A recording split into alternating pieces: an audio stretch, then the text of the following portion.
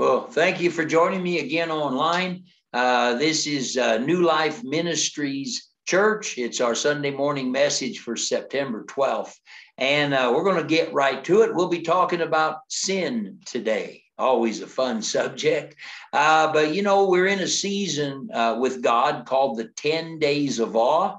That period leads up to the Day of Atonement. That's the biggest festival, the biggest holiday of the year for God and his people, because on that day you receive forgiveness for every sin, and you walk away from that day knowing you've been forgiven and ready to start a renewed walk with God that's not burdened by sin. You say, well, I can get forgiven any day of the week. That's true. But too often we put it off. We don't deal with sin, and it remains in our life. So God put it on his calendar to have a day for us to do something about it. The 10 days leading up to that day are a time for praying, asking God to speak to you about the sin in your life, show you how to get rid of it, make sure you're confessing it and dealing with it so that it gets gone by the time the Day of Atonement, by the time we go through the Day of Atonement. Anyway, let's get into this. 1 John 1, and we're going to stick with 1 John today because the whole word we need to hear is right there. 1 John 1, 5 through 7. God is light. In him there is no darkness at all. If we claim to have fellowship with him and yet walk in the darkness, we lie and do not live out the truth. If we walk in the light as he is in the light, we have fellowship with one another, and the blood of Jesus, his son, purifies us from all sin. So the question we want to ask is, what is God's definition of being purified from sin? Let's take a look at the word and sin. We want to answer that question. Continuing in 1 John chapter 1, verses 8 through 10. If we say that we have no sin, we deceive ourselves and the truth is not in us. If we confess our sins, he's faithful and just to forgive us our sins and to cleanse us from all unrighteousness. If we say we have not sinned, we make him a liar, and his word is not in us. That's pretty clear. There's no point in trying to tell God, well, I'm not really doing that bad. I don't have any sin. He says we always have something. The only solution to having sin in our life is to confess it and allow the Spirit of God to cleanse you, not just to forgive you, but to cleanse you from all unrighteousness. We ought to be confessing sins all the time. We ought to be talking to God and doing business with him. Let's keep going. You say, well, I'm not really doing that bad. I don't know if I have any sin in my life. Here, I'll give you a place to start if that's you. Verse 15, do not love the world or the things in the world. If anyone loves the world, the love of the Father is not in him. Gee, didn't even look for a nice way to put that. All that is in the world, the lust of the flesh, the lust of the eyes, the pride of life, is not of the Father, but is of the world. The world is passing away and the lust of it, but he who does the will of God abides forever. So we're into making too much money. We want too many worldly things. We're satisfied by pleasures that come from ungodly things. You fill in the blank for yourself. Anything that is connected to the world has a potential of leading us away from God. And you know, every week I tell you, it's good that you're not robbing banks and murdering people. But if you're involved with the lust of the world and the flesh, it's sin that needs to be dealt with. Back to question number 1. What does it mean to be purified from sins? 1 John 3 and 4. Everyone who practices sin also practices lawlessness, and sin is lawlessness. You know that he appeared in order to take away sins, and in him there is no sin. No one who abides in him sins. There's a big one for you. For me, no one who abides in him sins. No one who sins has seen him or knows him. So taking away sins, it means to remove it from our life, not just forgive it. Now, if you think I'm playing down the importance of forgiveness, good Lord, that's where we start. We commit a sin, we run to the Lord, we confess that, we receive his forgiveness, but we don't stop there. We look to God to cleanse us from all unrighteousness, which means he's going to teach us and lead us and empower us to get rid of that sin so it's not in our life anymore. And now we're living unhindered by it in our relationship with him. Continuing on this line of thought, little children, let no one deceive you. He who practices righteousness is righteous, just as he is righteous. He who sins is of the devil, for the devil has sinned from the beginning. For this purpose, the Son of God was manifested, that he might destroy the works of the devil. Whoever has been born of God does not sin, for his seed remains in him, and he cannot sin because he has been born of God. You realize that God is setting the bar much higher for us with respect to sin.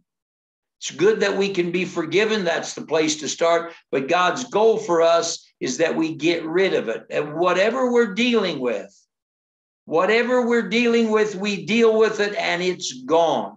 And we move on with God. That's his plan for us. I want to get to the place where I say, God, I know what it feels like because I'm your child. I cannot sin. I want to know what that feels like, Lord. If you'll say yes to the Holy Spirit in what I'm teaching you and what he's teaching us today, we're going to come to a new place with regard to victory over sin and with regard to our relationship with Jesus Christ.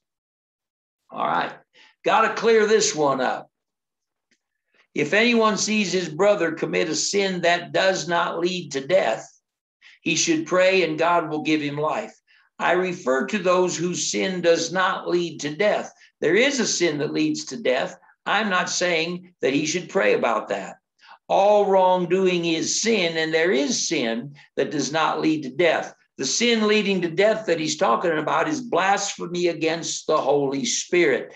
Jesus said, if you're blaspheming against the Holy Spirit, it will not be forgiven.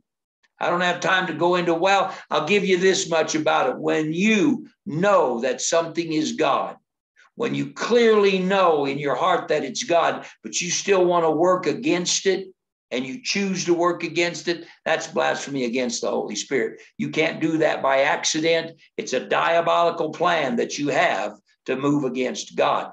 God says, Jesus said, that won't be forgiven. Now he says right here, any other sin that's not blasphemy against the Holy Spirit, if you see somebody sinning anything but blasphemy against the Holy Spirit, you pray for them.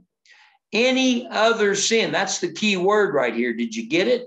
If you are sinning a sin, not blasphemy against the Spirit, you should pray about that. Let the Lord lead you in that and get the victory over it. It doesn't mean it's okay to tolerate it. It says if it's not the big ugly one, anything other than that, pray about that and get the victory over it.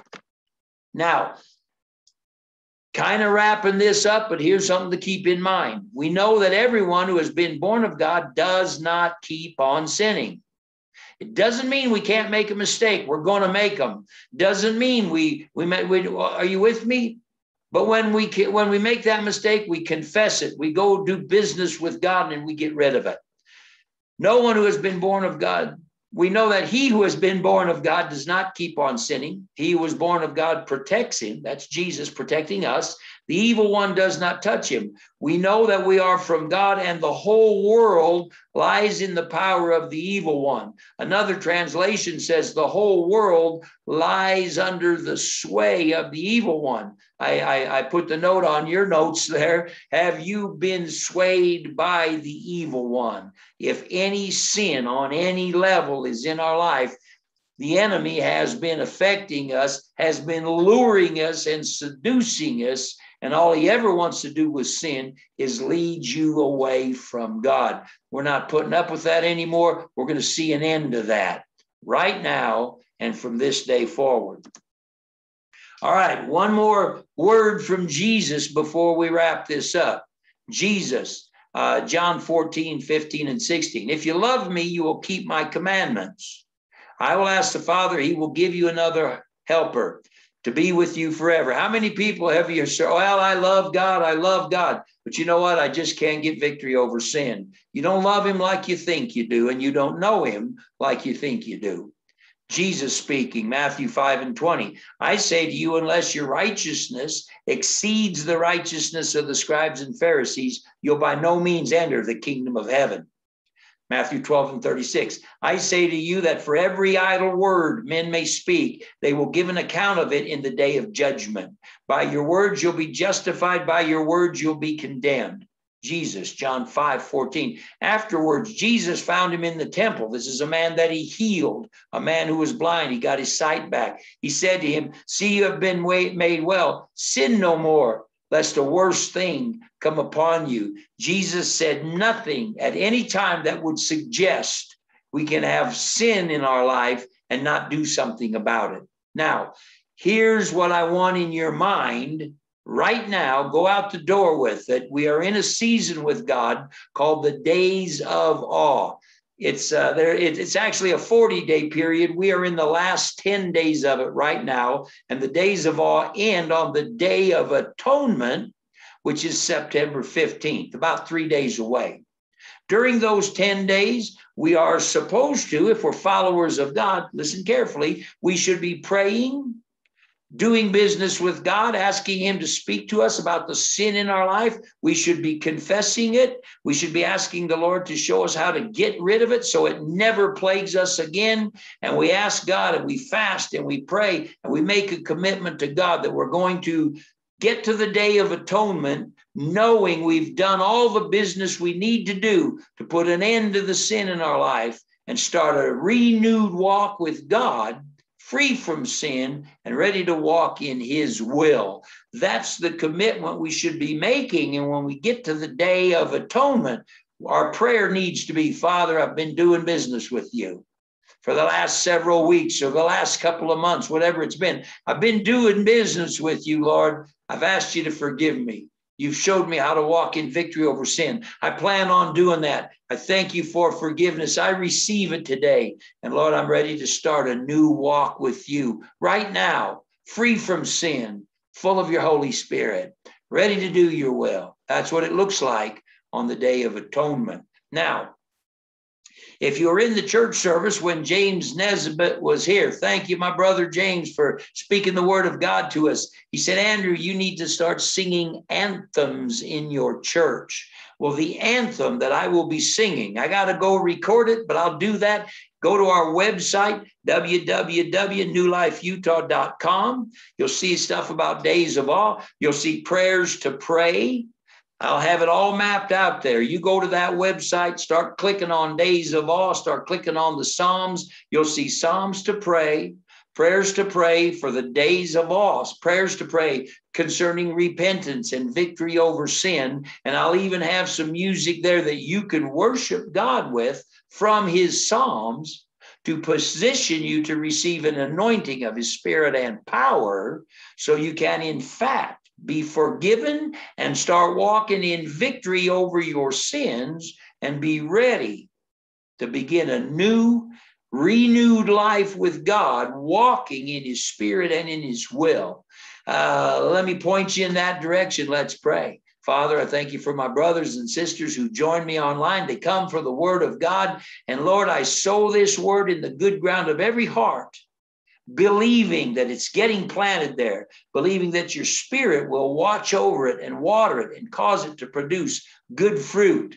And the good fruit will be sin no longer has a grip on us in any way, shape, or form. And we start living in the victory of being healed and delivered and set free from every sin that has ever plagued us. I thank you, Lord, that we're coming into a new relationship with you. Boy, the Holy Spirit just put it on my heart. If you've never given your life to Jesus Christ, pray this prayer with me.